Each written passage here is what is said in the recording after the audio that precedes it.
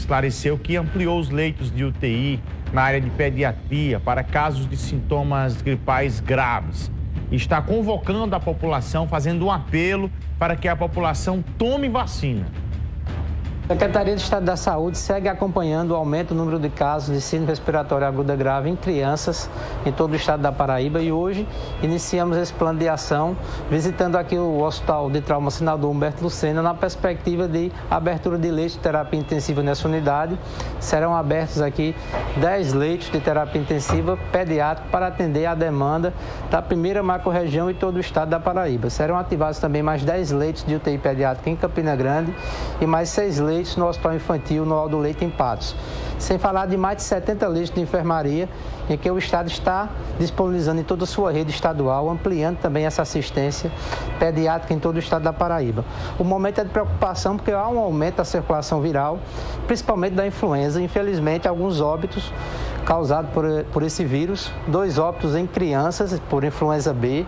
Então, nesse momento, há a preocupação da Secretaria de Estado da Saúde de fornecer leitos para que possa atender a toda a população pediátrica e também a preocupação no sentido da vacinação. A Secretaria segue recomendando que toda a população siga vacinada, principalmente a vacinação do público infantil, daquela primeira infância, que vai até 5 anos. A vacina da influenza protege da forma grave e justamente evita que esses internamentos, essas internações aconteçam.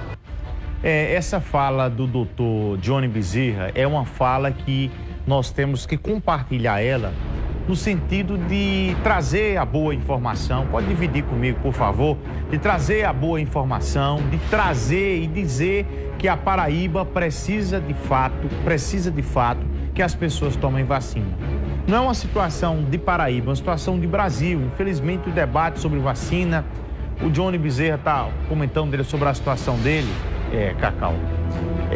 Infelizmente, a situação de vacina é uma situação preocupante no nosso Brasil, é uma situação que preocupa e essa campanha é uma campanha extremamente importante, campanha de vacinação, esses novos leitos que estão sendo abertos na Paraíba, os 17 novos leitos de UTI, mais 70 de enfermaria, para atender as crianças nesse momento, dessa situação que acontece no aumento de casos gripais graves.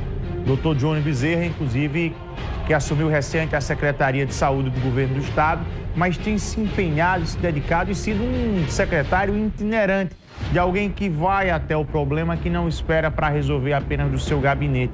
Circula, transita, conversa, é médico, vê de perto o problema, dialoga com as direções do hospital, com a comunidade, transita na classe política para ouvir de perto os prefeitos, vereadores, deputados e está aí em mais uma ação tão importante que nós queremos aqui reconhecer essa ação e pedir, porque não adianta apenas estar dizendo, não, cadê o Estado com leito, cadê o Estado com medicamento, cadê o Estado com médico, se a população não se vacina. Tem um remédio importante para isso, vacina. Então tome vacina e vacine as crianças. Não deixe. Fique do lado da ciência, da vacinação.